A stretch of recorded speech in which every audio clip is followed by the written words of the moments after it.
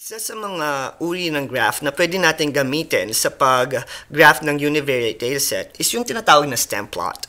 Now, ang stem plot, also called as the stem and leaf plot, is a graphical display of numerical data which uses the actual given values. Now, in this particular example, gagamitin uli natin yung listahan ni Mrs. Brown. But this time, the following is the recent quiz results of Mrs. Brown's algebra class. So, ito yung ating quiz result base doon sa klase ng Mrs. Brown. So, meron nakakuha ng 73, 42, 67, and so on.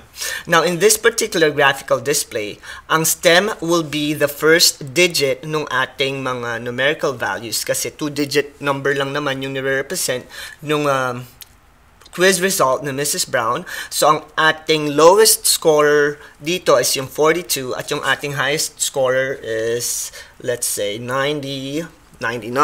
So, from 42 to 99, so meron tayong 40, 50, 60, 70, 80, 90. So, yun yung gagamitin natin as our stem. Yung ating mga first digit dun sa ating 2-digit numbers. We have 4, 5, 6, 7, 8, and 9. So, ang gagawin lang natin is kukunin natin yung mga dataset at gagamitin natin siya para sa ating mga leaf. So, sa una nating individual, so our datasets, may nakakuha ng 73. So, I have 73, 7, 3, and then 4, 2, 4, 2, 6, 7, 6, 7, 78. So, 7 is right here. At yung 8 natin na susunod is kalapit naman ng 3. Hanggang sa matapos natin yung ating stem plot or stem and leaf plot. So, ito yung ating stem and leaf plot na mapapansin nyo ay nakakabuo ng isang graphical display na skewed. So, ibig sabihin, nakikita natin dito sa graph na ito na mas maraming mga bata ang nakascore ng mataas na grade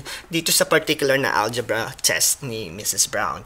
Now, isa pang pwede nyong gawin para mas makakuha kayo ng information is i-arrange nyo naman yung mga leaf nyo into an increasing order. So, from lowest naman to greatest. So, ito yung ginawa ko. So, change ko lang yung aking, ito pa rin yung aking stem and leaf plot, pero this time, yung aking mga numerical values is now arranged from an increasing order. Now, the reason why I want to arrange it into an increasing order is para mas makita ko kung saan yung median ng aking distribution. Kasi, kapag mapapansin nyo, kunin nyo lang yung gitna ng ating distribution, ay makukuha nyo na kung ano yung median ng ating dataset. So, yan yung isa sa mga representation ng graph or graphical display ng isang univariate dataset.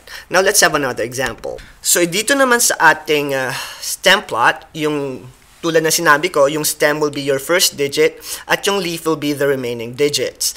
Now, dito sa example ko, ito naman yung mga list ng number of points that Philip's team scored in the last seasons of the basketball game. So, ito yung kanilang mga scores, 78, 75, 56, and so on. Now, once again, sa statistics, kailangan matuto tayong mag-graph para mas makita natin yung behavior ng ating mga numerical data. At ito nga yung gagawin natin. So, yung ating pinakamababang score dito will be yung lines of 50s at yung pinakamataas is line of 90s. So, we have 5, 6, 7, 8, and 9 for our stem. At dun naman sa ating mga leaf, iisa-isahin natin yung individual para makabuo tayo ng isang graphical display. So, we have 56, we have 67, we have 75, 77, 78, and so on. So, ito ngayon yung ating stem and leaf plot base doon sa ating mga scores na ginamit doon sa basketball game.